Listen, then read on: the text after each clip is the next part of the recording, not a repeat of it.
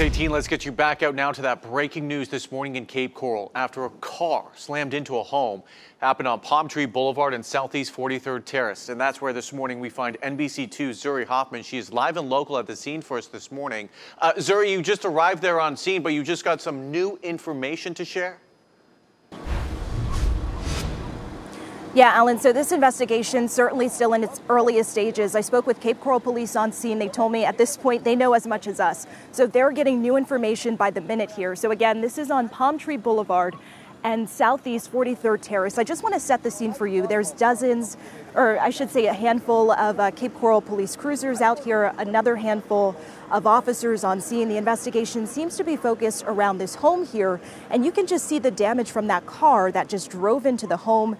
At this point, police tell me they are still looking for the driver. So here's some information that we do know that I learned from officers just minutes ago. They say a building and structure is currently on scene assessing damage to the home to make sure it's still safe.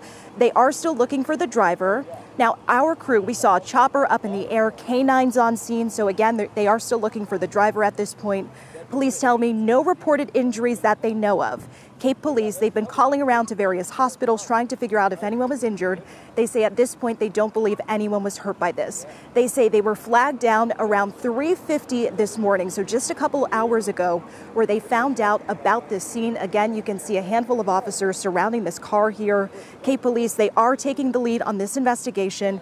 At this point, once again, just to reiterate, they are still looking for the driver. We will, of course, keep you updated once we get any new information about this incident and this scene here. For now, live and local along Palm Tree Boulevard in Cape Coral, I'm Zuri Hoffman, NBC2.